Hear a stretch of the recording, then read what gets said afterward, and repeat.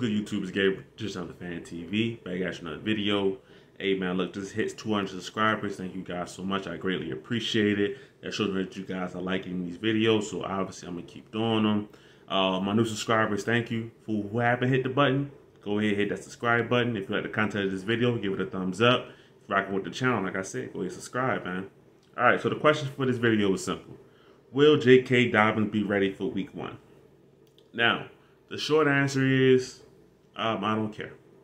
All right. The long answer is a bit more complicated. So, short answer, I don't care, right? I want him to be 100%. Now, the long answer, let's get into that. JK Dobbins is a supremely talented running back. All right. We're talking about a guy who had 800 yards, 9 touchdowns his rookie season, while only playing 47% of the snaps. He wasn't even on the field half the time for the Ravens and almost had 1,000 yards rushing and almost had 10 touchdowns. That's how special of a guy we're talking about here. Okay. Splitting carries with Gus Edwards and Mark Ingram at the time. And he definitely should have had more carries than Mark Ingram at the time. You know, we loved what he did in 2019. Ingram wasn't the same player in 2020. JK was clearly progressing as a rookie and surpassed Mark Ingram. So, you know, that 47% definitely should have bumped up. But let's focus on that. Only 47% of the snaps, 800 yards, 9 touchdowns. Phenomenal running back. Phenomenal rookie season, right? For a guy to play that kind of snaps, had that kind of production. Now, we get into the offseason and the lead up into the following season, right? 2021. The story out of the camp is that JK Dobbins is looking phenomenal at camp, right? He wants the model of his game at the Christian McCaffrey, means catching the ball, more involvement out the backfield.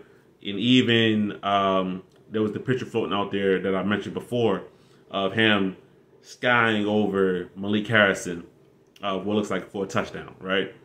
He's going to have a full-on, I mean, it's hard to say breakout year. I thought he was pretty damn good his rookie year. But we'll say a breakout season, year 2, right? Really ready to take over a RB1 role and push the Ravens, okay?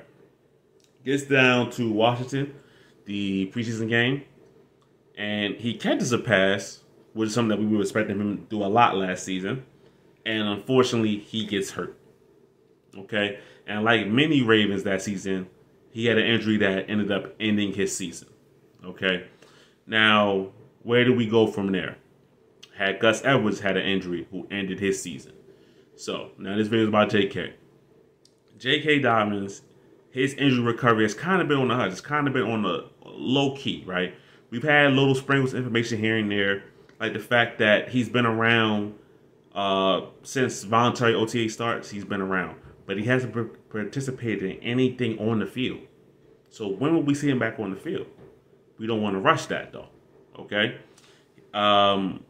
You know, he's been seen with Marcus Peters, another guy who's come back from injury. Eric DeCosta laughing, joking. He seems to be in good spirits, right? So that's something that's good to see. But, you know, that doesn't mean it's on-field production or on-field activity, that kind of work, right? Now, he posted on Instagram for the first time since last August when he got hurt, and he hashtagged the comeback. So, JK Dobbins is hashtagging the comeback, obviously meaning that he's ready to have a big year this year, okay?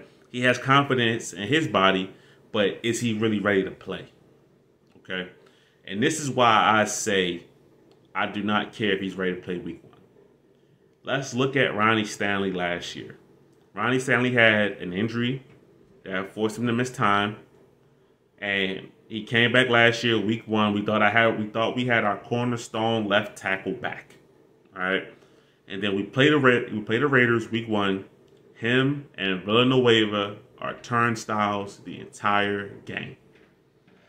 Yannick Ngakoue off one edge, Max Crosby off the other edge, just giving our guys this pressure. Now, Lamar being Lamar still made a lot of plays. He left some on the field, but made him a lot of plays out there, given what happened. Ronnie Stanley was not ready to play. He just wasn't. But we wanted to see him out there so bad. He wanted to be out there so bad. The Ravens themselves probably wanted him out there so badly that he played and was not ready.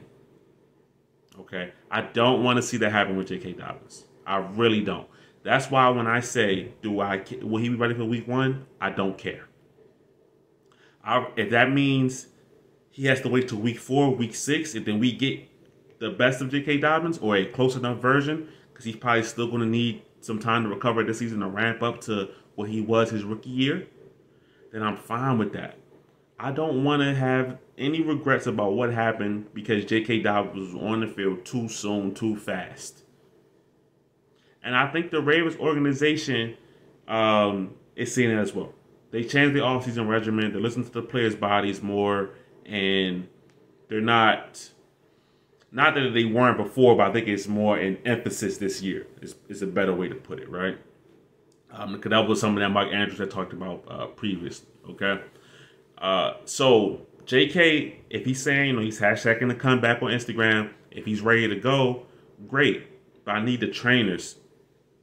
Please do what's in the best interest of JK Dobbins. Don't do what's in the best interest maybe of even the Baltimore Ravens. The Ravens say, hey, look, we need this guy on the field. Is he ready to go? If it's a no, please make it a no. All right, and let him get fully back and recovered. All right. The Ravens have insurance policies in place if JK Dobbins is not ready to go. Now, Gus Edwards is also coming off an injury, so I'm not going to count him exactly as an insurance policy, but he seems to be wrapping up, ready to go. Hopefully by some point in camp. But the two guys, Mike Davis, Tyler Beatty. Tyler Beatty, 6th-round draft pick, the first Ravens draft pick that signed, and a guy that led the SEC in rushing. Okay? This is a guy where he can handle some of that responsibility. Catching the ball, rushing, doing whatever. Now, Mike Davis himself, he was in Atlanta, Carolina. He's bounced around the league a little bit. In Atlanta, he lost his job to Cordell Patterson. But he's a good, solid running back that's going to churn out the yardage. Okay? My point is, if JK is not 100%, if he's not 110%, do not put him out there week 1 versus the Jets. Do I want to see JK Dobbins play versus the Jets? Of course. But only if he's ready to go. So, when it popped in my head, will JK Dobbins be ready for week 1? Because I've been hearing stuff about his injury and stuff like that. It's a matter of doing what's best and protecting the player from himself. It doesn't need to be rushed. ACL injuries, while now they become common practice today as far as the recovery process, everybody ain't the same. Everybody ain't equal. Some guys may recover in 6 to 9 months. Some guys may recover in 9 to 12 months. It all depends. So I don't want JK rushed out to the field because he wants to prove himself or because he thinks that he has to be out there for his teammates or whatever. They will understand if he needs more time. So for JK Dobbins, if he's ready to go week 1, put him out there. He's RB1. He's ready to rock. He's ready to go. And he could possibly win Comeback Player of the Year because he should have that good of a season, especially if they're going to throw him the ball. If they're going to throw him the ball, he has the opportunity to get a lot of catches, over 1,000 yards rushing, with maybe another, 400 or 500 yards receiving, if they truly do intend on throwing him the football. But if we got to put that on hold for his safety and his Ravens future, that's what I'm all down for, okay? So that's why I wanted to say, drop the question, will he be ready for week 1? It's not about that. It's about long-term possibilities because the Ravens need JK if they want to make this run. They do. So for him to be out there week 1 not ready and it hurt the chances for the rest of the season, I'd rather see him out there week 4, week 6, ready to go, and he's good for the rest of the year. All right.